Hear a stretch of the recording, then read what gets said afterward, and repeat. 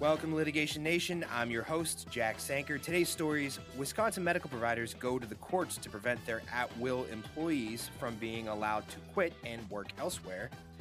San Jose is introducing a new liability insurance requirement for gun owners, the first of its kind in the country. And Illinois biometric legislation has, in a roundabout way, shut down Facebook's facial recognition sector. All of that and more, here's what you need to know.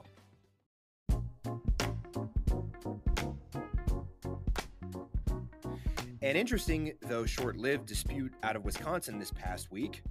7 employees from a company called ThedaCare, which is a healthcare system that operates in Wisconsin, wanted to leave their employment at ThedaCare to take a job with a competitor called Ascension. We'll get into the facts surrounding why they wanted to leave in a minute. ThedaCare responded to the imminent departure of its employees by filing for a temporary injunction to keep those employees from leaving. In its filing against Ascension, ThedaCare asked specifically that the nurses be enjoined from starting their work at Ascension, and also that some number of them be ordered to continue to work for ThedaCare, even though they'd already quit. Quoting from the ThedaCare filing, quote, "The court should issue a temporary restraining order and temporary injunction enjoining Ascension to either make available one invasive radiology technician and one registered nurse from the departing interventional radiology team members per day, or cease the hiring of departing IR team members until a time when ThedaCare has hired adequate staff to replace the departing IRC team members and maintain its level of service in support of public safety and health," unquote. So the request that ThedaCare made to the court was twofold. Order the nurses and radiology technician who had already quit to cover at least one shift every day, or enjoin them all from starting at Ascension altogether until an unforeseen time when ThedaCare could replace them, which, as the filing points out, could be some time, since the entire reason ThedaCare was seeking to enjoin its workers from leaving was because of how difficult it would be to replace them in the first place. ThedaCare goes into all of the reasons why its employees are so important to its practice, which I'll get into, and the relevant facts are long and complicated, but I've been through the filings of both Ascension, the new employer, and ThedaCare, the old employer, and here are the points that I found to be most relevant. First, the nurses and technicians were employees of a Level 2 trauma center at ThedaCare, which means it was constantly called upon to perform removal of blood clots, immobilization, catheter placement, and, as ThedaCare alleges, is counted on each day to, quote, perform time-sensitive, life-saving care for patients, unquote. Now, there's no reason to doubt that these nurses and technicians performed important jobs, by the way. That seems to be the case. Importantly, ThedaCare alleges to keep its Level 2 trauma certification, ThedaCare must be able to provide 24-hour interventional radiology procedures, which is what these 7 staffers that were seeking to leave normally did. According to ThedaCare, there is no other trauma center in the Fox River Valley that would be able to offer similar care if these employees were allowed to leave. Now, ThedaCare first learned that its employees wanted to leave on December 21st, 2021. The nurses and technicians gave their formal notice at various times, but the last one was on January 7th. Now, nonetheless, the employees agreed to collectively resign on January 21st, which was 14 days from the date the final employee gave notice, but recall that ThedaCare knew of their intention to leave as early as December 21st, so in effect it had at least 4 weeks' notice, arguably only 2 weeks' notice, but it had plenty of notice. Now, ThedaCare alleges that COVID-related shortages had led to staffing shortages, which we all know about and it's been covered in the news quite a bit. It alleges that the lack of staffing could potentially lead to negative patient outcomes, including potentially death. And it also alleges that it could lose its Level 2 accreditation if it cannot offer radiology services 24 hours a day. Now, importantly, ThedaCare did not even approach its employees about renegotiating their working conditions or wages until 7 days before their agreed resignation date of January 21st. And on January 14th, whatever offers were made to the employees were deemed insufficient by those employees. After this, ThedaCare and Ascension met, and ThedaCare asked for 90 days of access to its former staff to work out a transition, which Ascension denied. And Ascension's response in opposition to the request for injunction opens with a great bit of legal writing, which I will share with you all now. Quote, "Your failure to prepare is not my personal emergency. This wry observation, a favorite of parents, teachers, coaches, and perhaps a few judges, concisely captures the core concept of personal responsibility most of us learned in childhood. Don't blame others for your own mistakes. Evidently, that concept is lost on ThedaCare. With this frantic last-minute lawsuit, ThedaCare attempts to convert its own poor management into a disruptive personal emergency for everyone, anyone but itself. Ascension, this court, and, worst of all, 7 essential healthcare workers who, until Friday, believed that they were starting new jobs on Monday morning, unquote. Lawyers for Ascension write later in the brief, quote, ThedaCare has only itself to blame for failing to maintain a competitive working environment for its medical staff, opting instead to underpay its essential workers and even refusing to make a matching offer to these employees when given ample opportunity to do so, unquote. The filing goes on to talk about how the parade of horribles that ThedaCare alleges will befall patients is probably untrue. Quote, it seems ThedaCare missed a second lesson of childhood, the story of a boy who cried wolf. Apparently, ThedaCare hoped that if it moved quickly enough and prophesied sufficiently dire consequences, it could get an injunction or perhaps just force a settlement before anyone looked too closely at the merits. Its after-hour court filings and its preemptive media release appear calculated to do just that. But that strategy is now backfiring, and then some, as the truth comes to light. That childhood story didn't end well for the boy, and this lawsuit shouldn't end well for ThedaCare. Inventing an emergency and then blaming it on others is shameful behavior under any circumstances. To take advantage of pandemic conditions on top of that is disgraceful. ThedaCare has no legal leg to stand on, and the facts clearly support Ascension. The court should deny the preliminary injunction, vacate the TRO, and leave ThedaCare on its own to fix the mess that it made, unquote. The brief and supporting affidavits filed by Ascension lay out the employee's version of the facts, which include allegations that ThedaCare never matched the offers made by Ascension, and made statements along the lines of, well, if we give you a raise, we'd have to give everyone a raise. So that was a dispute. There were multiple days of hearings on this, which took place during the week of January 17th through January 24th.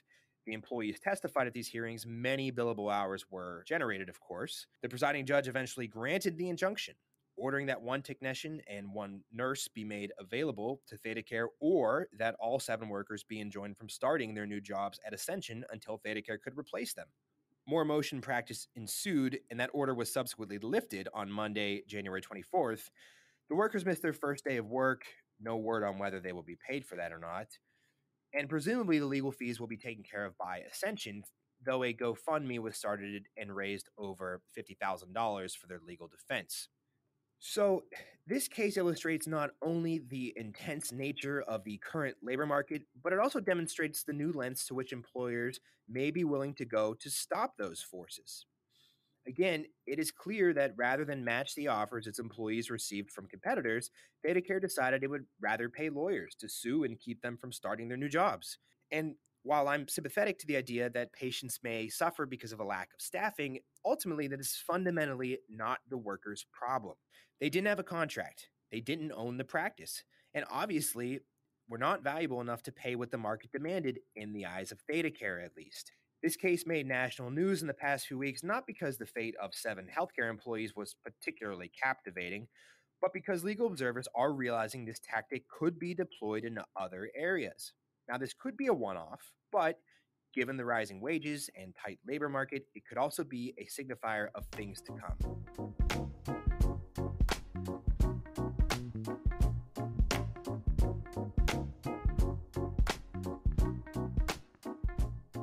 Up next, San Jose is now the first city in the country to mandate that gun owners have liability insurance for their firearms. This is from the San Jose Spotlight.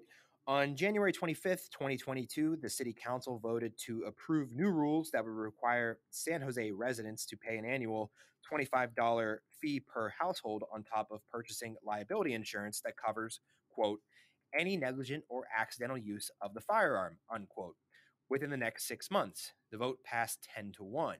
San Jose Mayor Sam Liccardo said that the goal is to mitigate harm inflicted by gun violence and, quote, shift the financial burden of gun education and financial services to gun owners instead of all taxpayers, unquote.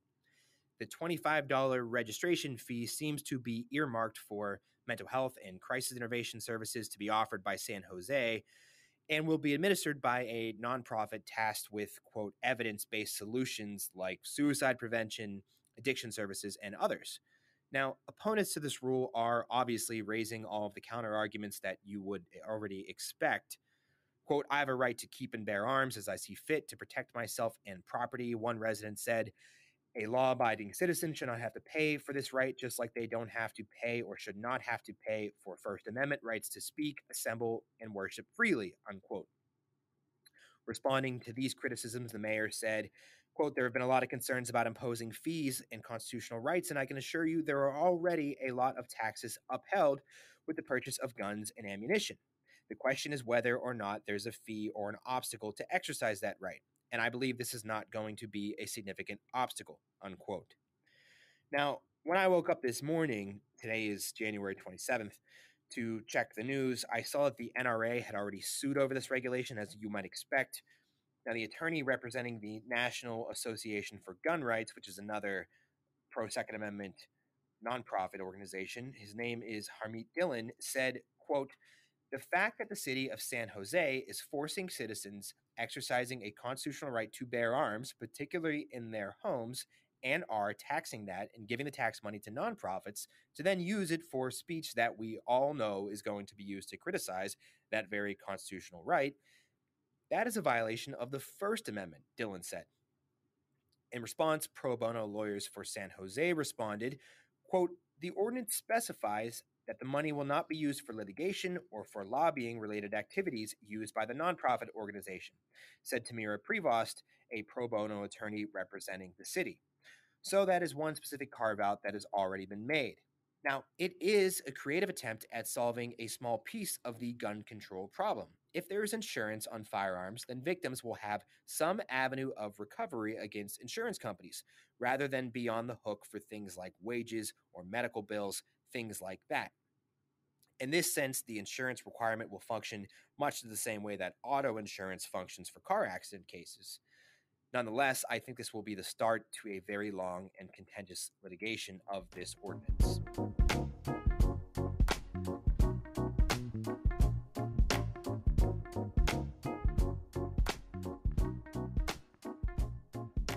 Facebook is shutting down its facial recognition system after years of litigation stemming from privacy laws passed in Illinois and in other states. The company says it is limiting the use of facial recognition due to growing societal concerns and an unclear regulatory landscape surrounding the use of the technology.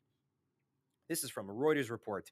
Quote, Facebook's decision comes after it settled a major class action in February 2021 that alleged the company's facial recognition system violates Illinois' Biometric Information Privacy Act, or BIPA. BIPA provides a private right of action to Illinois residents aggrieved by private entities that collect their biometric data, which includes retina scans, fingerprints, face geometry, without complying with the statute's notice and consent requirements. BIPA allows per violation statutory damages of $1,000 for negligent and $5,000 for reckless or intentional violations of the law. The class of Illinois residents was estimated to consist of approximately 6 million users for whom Facebook's algorithm stored a digital face template based on their facial geometry, making the total potential value of the class claims estimated at between $10 billion and $47 billion. Several rulings preceding the settlement shed light on why Facebook is likely abandoning this technology now. In 2019, for example, Facebook paid a $5 billion settlement to the FTC after the agency complained that Facebook violated privacy provisions by misrepresenting the extent to which users could control the privacy of their facial recognition, including the fact that about 60 million users were automatically enrolled unless they opted out. Now, prior rulings in the class action claims held that BIPA vested in Illinois residents the right to control their biometric information by requiring notice before collection and the ability to withhold consent, which codified a right of privacy and personal biometric information.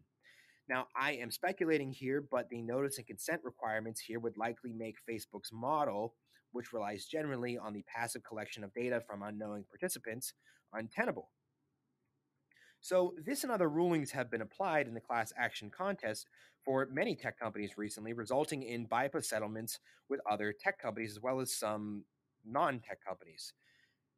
After Facebook's record $650 million settlement, other defendants have followed suit and cut deals in 2021, including settlements by TikTok for $92 million, but also Six Flags for $36 million, Shutterfly for $6.75 million, which makes sense, but then Wendy's settled for $5.85 million. I don't know where that would have came from, among others.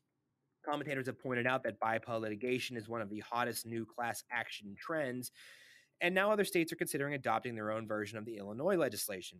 This is from David Oberle in Law 360. Quote, taking note of the increased commercial use of biometric technologies today, lawmakers in Kentucky started out the 2022 legislative session with the introduction of House Bill 32, a carbon copy of Illinois' BIPA.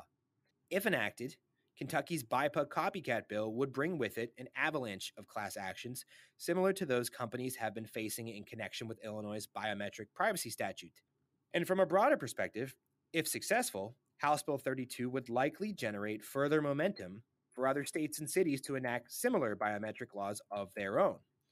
Oberle writes, quote, the trend towards favoring private right of action provisions over administrative enforcement by both state and municipal legislatures is gaining momentum and should be cause for concern for those entities that use biometrics where no targeted biometric privacy laws currently exist. More on that is only a matter of time before biometric privacy laws are the norm and not the exception across the country, unquote. Now, you never really want to bet against big tech, but Illinois' BIPA legislation is commonly described as the toughest data security law on the books in the US, and if it becomes more common, companies like Facebook and Google and I guess Six Flags and Wendy's, which apparently rely on the free data of non-consenting users in exchange for free use of Google and Facebook search and social networking services and whatever it is that Wendy's and Six Flags are up to, they will have to adapt. Now, I should note that there is interesting federal legislation being kicked around Washington right now, which, believe it or not, has some bipartisan support. Regardless, the landscape of free collection of data seems to be changing with respect to big tech's collection practices, one way or the other. That's a wrap, everyone. Thank you for listening. I hope you're enjoying it so far. You'll note that we aren't covering the retirement of Justice Breyer because, as I've said, there are plenty of other Supreme Court-centered podcasts out there that can do it better. And our goal here is to get a little deeper into the big headlines rather than just repeat the same talking points that you would get anywhere else. But I wanted to note that, yes, we noticed he retired. As always, if you like the show, drop a rating on Apple Podcasts. That really helps us out. If you have a question or want us to cover something, leave a review with your comment or question, and we'll do our best to get back to you. Otherwise, I'll see you next week.